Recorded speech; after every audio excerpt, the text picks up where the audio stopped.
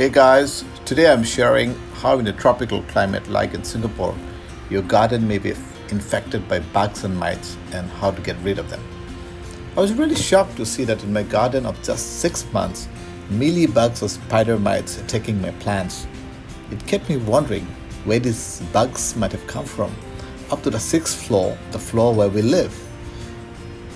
I guess it could be either from the potting soil or the organic fertilizers that I use, but definitely not from the nursery plants, as most of my plants are homegrown.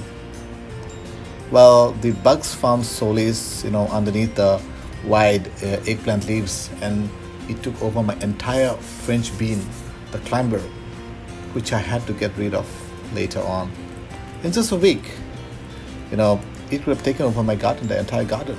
And thankfully, I discovered it well in advance and terminated these mites.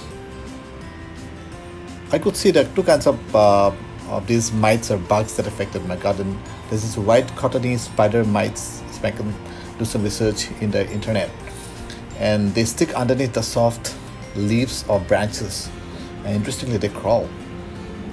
The other ones affecting are my curry plants, where black, they're very hard kind of mites. And if you go to the market, there are various kinds of mite busters or insect repellents, and you can choose the best ones. I would recommend to use the organic ones, and I would say neem oil is perhaps the best, but it smells a bit odd. Other alternate stuff is like the diluted lemongrass oil, which is also, I have found it very effective.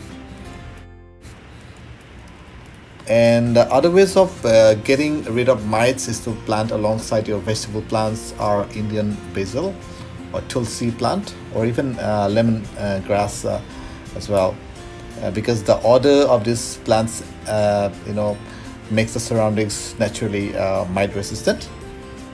Upon spraying this repellents, what I have found is that these mites get suffocated, but they don't die instantly. On the first day of discovering the mites, I almost used it like every 3 hours, and I finally had to get rid of them. And I would recommend that you should use this spray every day until the entire mite colony is totally wiped out from your garden. And I hope you can really do it and will take care of your plants. I wish all the best to keep your plants in your garden healthy. I have some recommendations for you if you can just read through. And thank you very much for watching. Please like and share the video. Bye.